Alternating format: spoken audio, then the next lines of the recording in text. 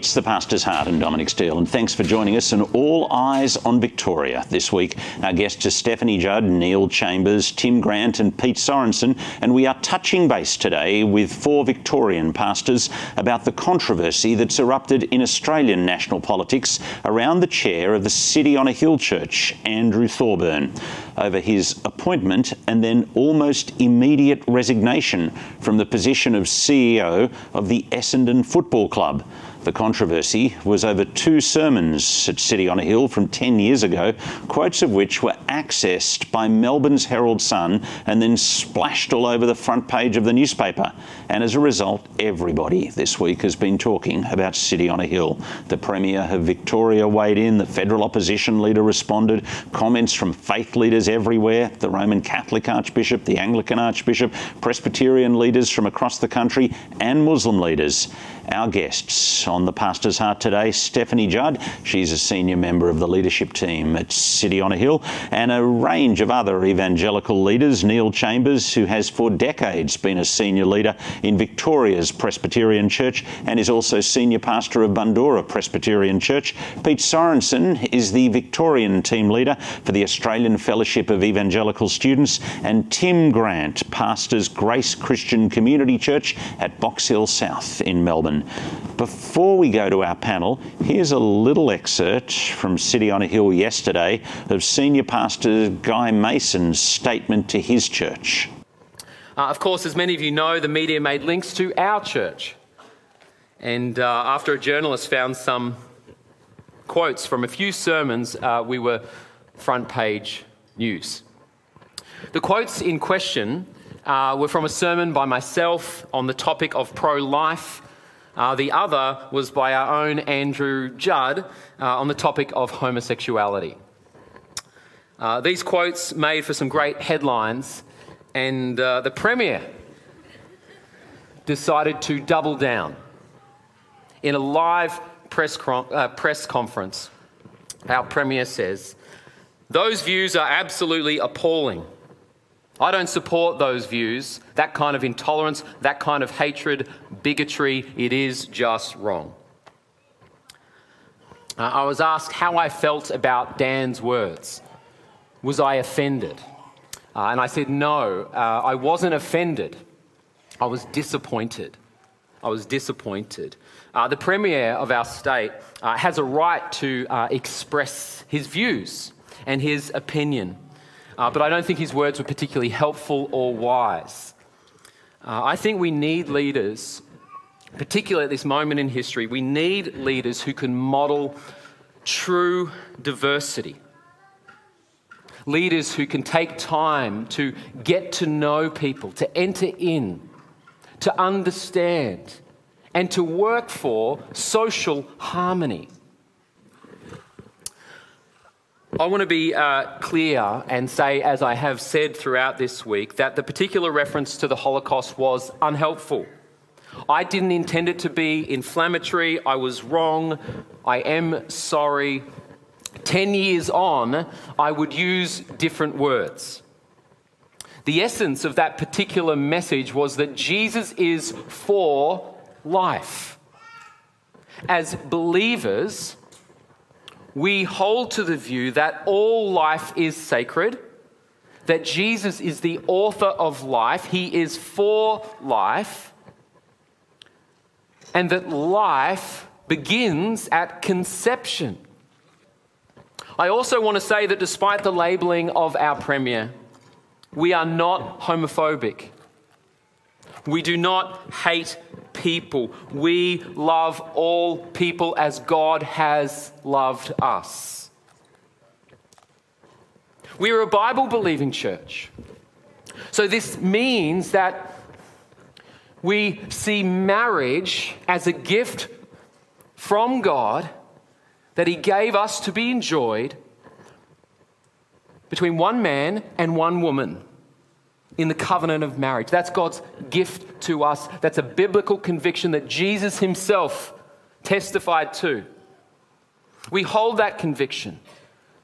Here at City on a Hill, as you've heard me say before, we are a church that wants to hold Christ-like conviction and Christ-like compassion.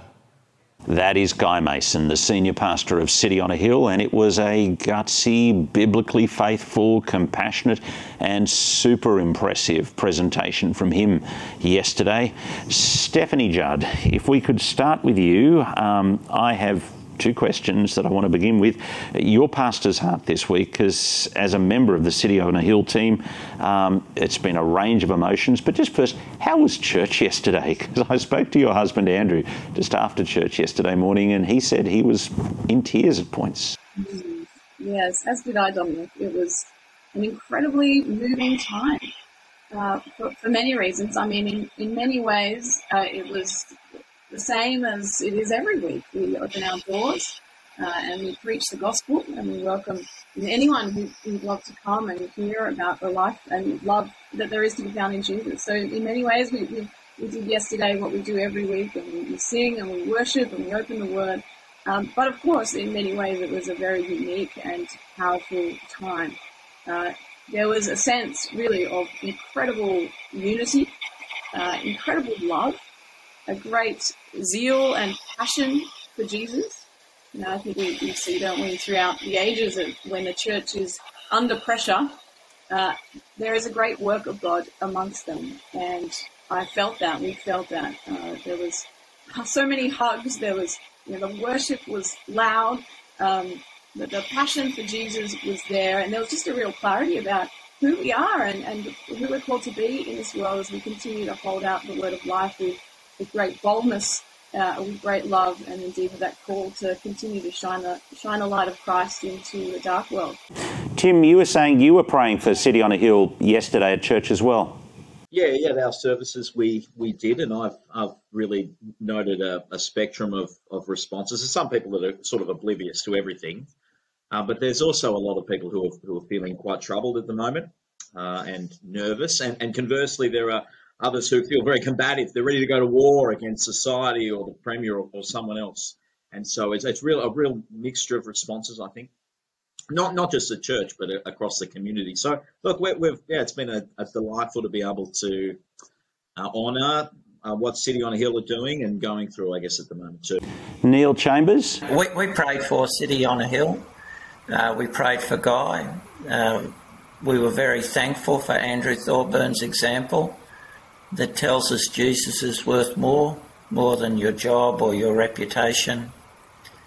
It was, on the whole, we were encouraged, though people are anxious about their employment, anxious about the pressures on their children, anxious about the Premier's speech, which I think licenses others to speak hatefully. Yeah. Well, let's talk about the Premier's speech. What was your reaction to that, Pete Sorrenson? My reaction was disappointment. I think Guy echoed that in his speech yesterday. In some ways, we're not surprised when the world misunderstands us, we who live for the Saviour who died and rose for us and are delighted to live for his name. So it's not surprising, but it's there was sadness that our leaders would label in the way he did, and just seemed to be a lack of attempt to listen or to understand. So yeah, disappointment, I think, is the category I'd used, how I responded to Danielle Andrews' comments in this area. Stephanie, what was the mood? I mean, it must have come like a bombshell in the City on a Hill offices on Tuesday when you heard that he'd said that. I think I was similarly surprised and shocked that the Premier of our state, who claims to lead a secular society, a true democratic society, would speak in such a pointed, and I'd echo Guy's words, in unwise and unhelpful way. As a leader of our society, I would imagine that a leader in the position would have sought to support and give space for a diversity of views that he represents as Premier. and seeks to serve people of all different faith groups. And so to see him say such pointed in this one particular faith community, I just think is unhelpful and unwise. Not just for Christian believers, but, as has already been recognised here, for people of faith all over the state, but also people who do hold deep convictions, which may not be held by anyone. Really, this is problematic for everyone who wants to live in a free, democratic and secular society. Neil Chambers, you're a member of the Victorian Presbyterian Church. The Victorian Presbyterians, along with the moderators of the National Presbyterian Church and the New South Wales moderator as well, have put out quite a strong statement of support for City on a Hill. Do you want to just kind of elaborate on that and your feeling there? I have read Peter Barnes' statement. We were meeting in Assembly last week when all this happened, and we have been engaging with the pressures that are being brought upon the church to endorse same-sex relationships for some time. We feel them in relation to the changes in the Equal Opportunity Act in relation to schools, and we felt them in relation to the Change and Suppression Practices Act. And we think that the Premier is actually making a religious statement and almost establishing a religious test for employment. In his subsequent statement, he actually made a theological statement. We're all children of God. And so what the Premier is suggesting is that you're not entitled to be employed in a position of responsibility in this state unless, in a sense, you endorse or accept his theology. Now, that is a religious test, and it just opens the door for what we've actually seen: open religious discrimination. Because Andrew wasn't tried for his own statements, just his association with his church. Now, that's extraordinary, and it should receive a strong response. We can't have the state establishing a religious test.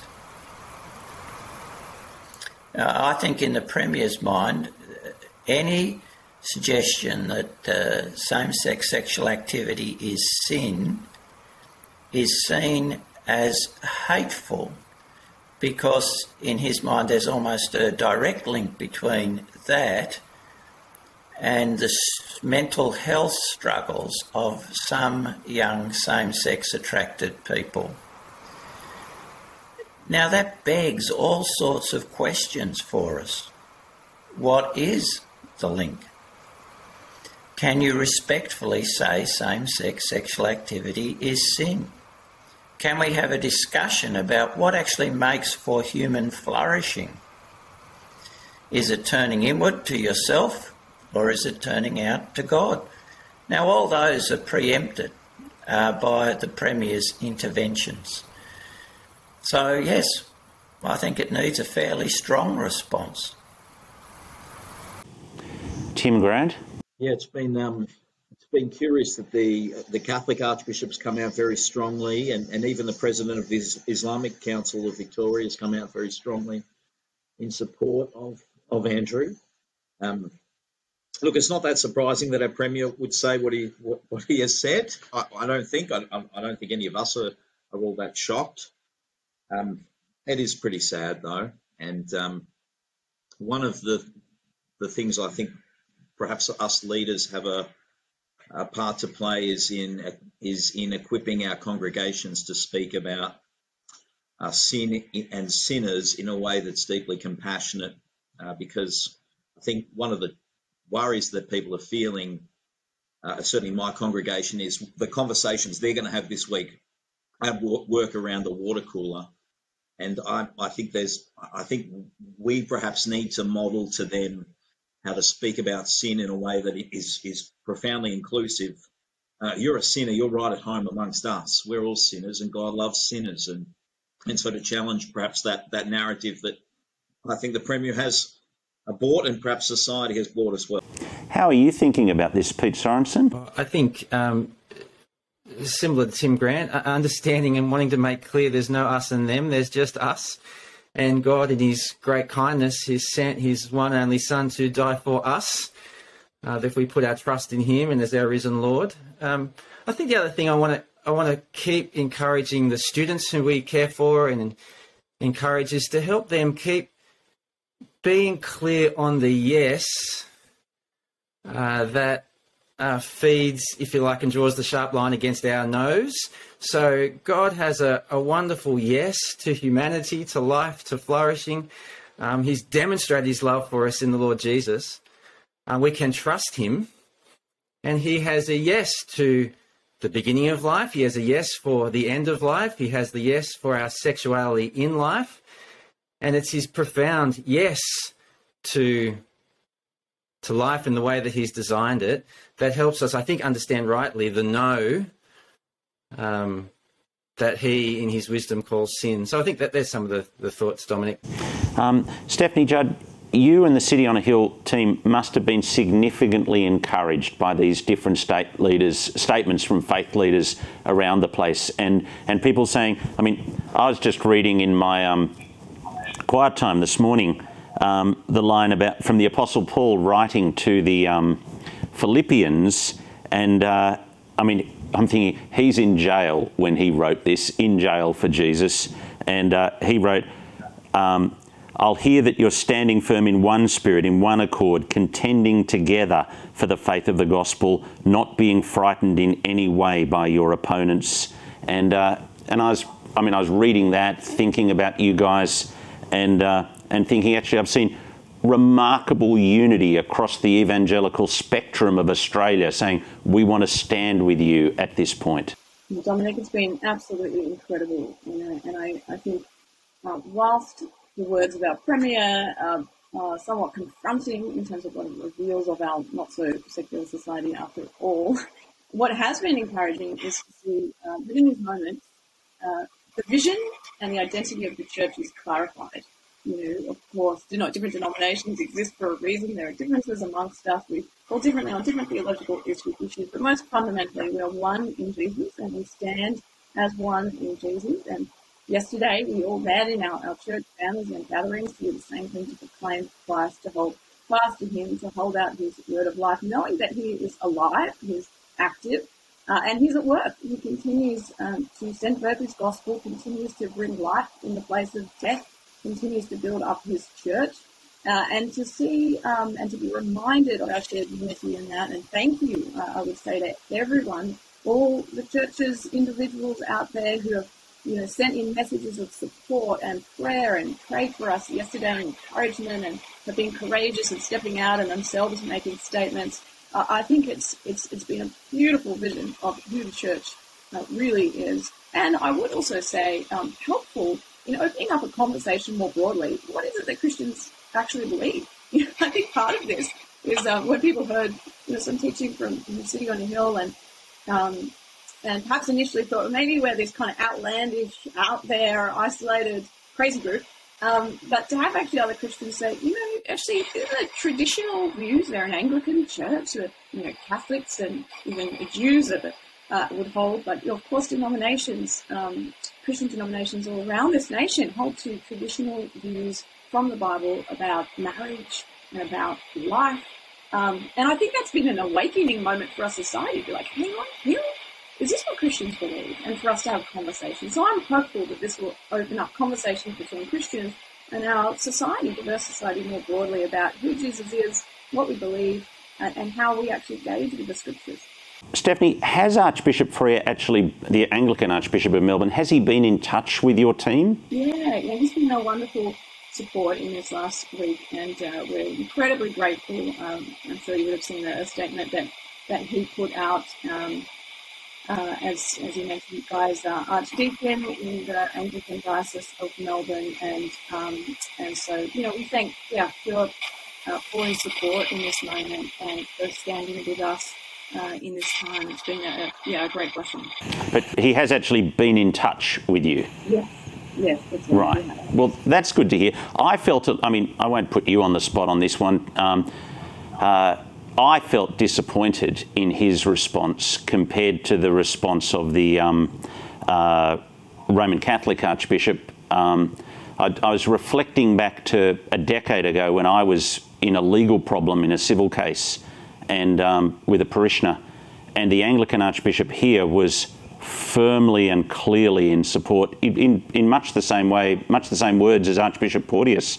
Not the same words, it was a different situation, but I really powerfully felt his support and endorsement, and I felt, I don't know, I felt Freya could have been as clear as Common Solely, and that would have been good to have heard. But we won't put you on the spot there, Stephanie. Where does it leave us in terms of religious freedom, Neil?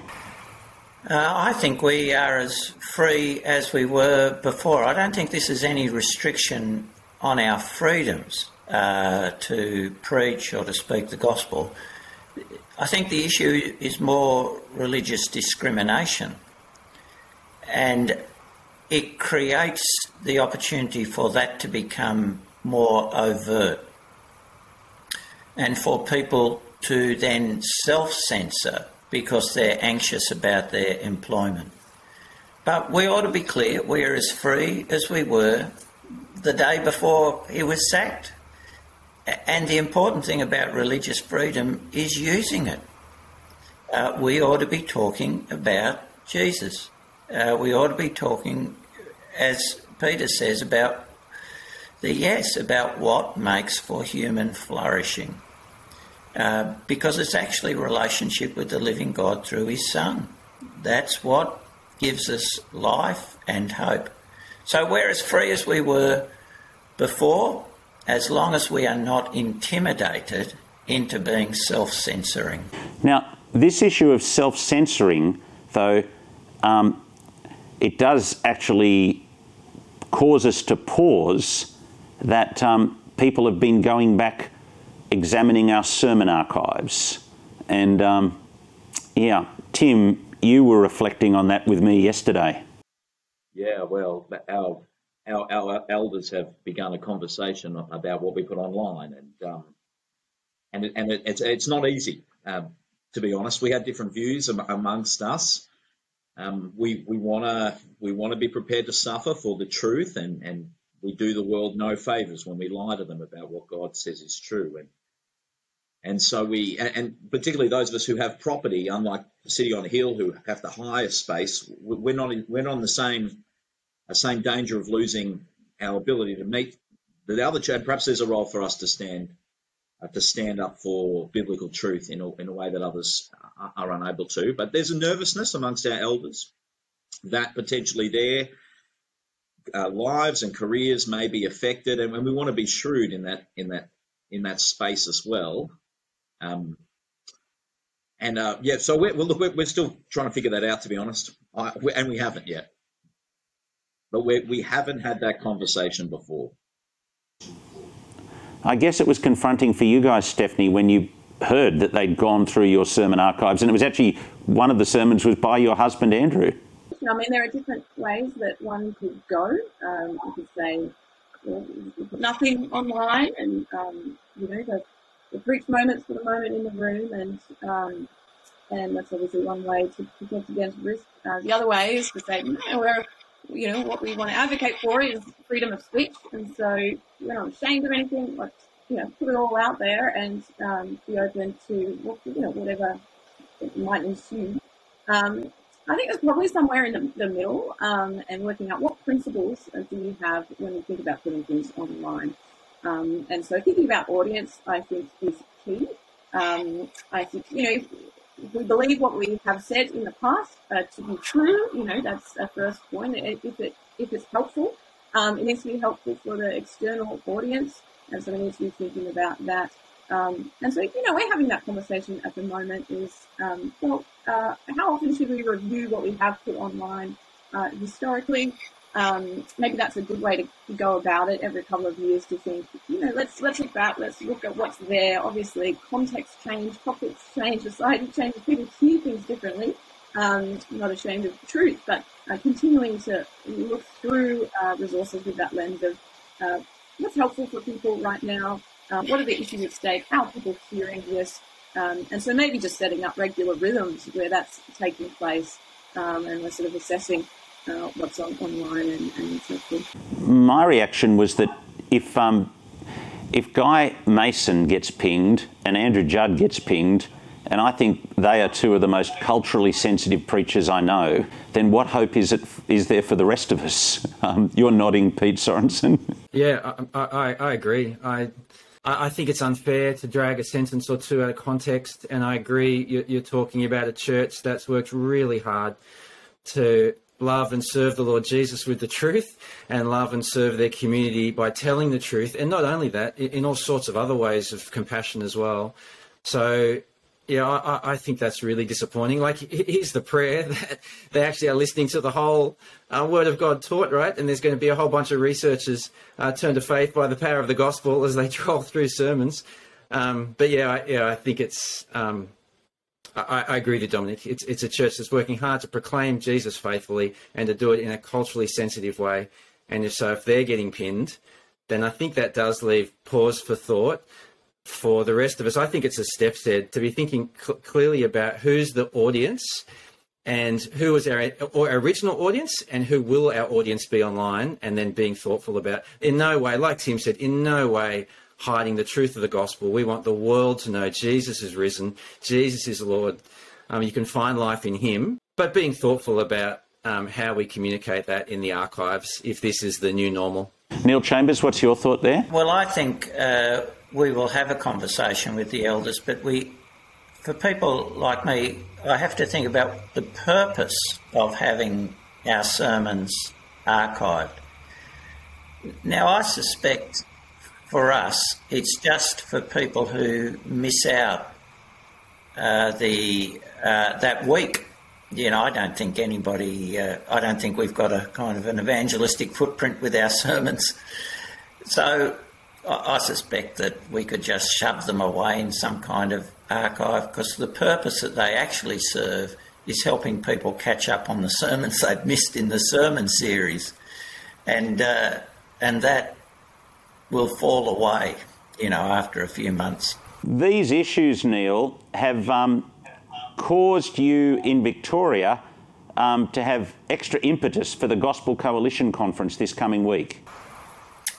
That's right, Dominic. 2 churches are feeling the need to bring Melbourne Christians together, have generously subsidised Saturday attendance at the conference.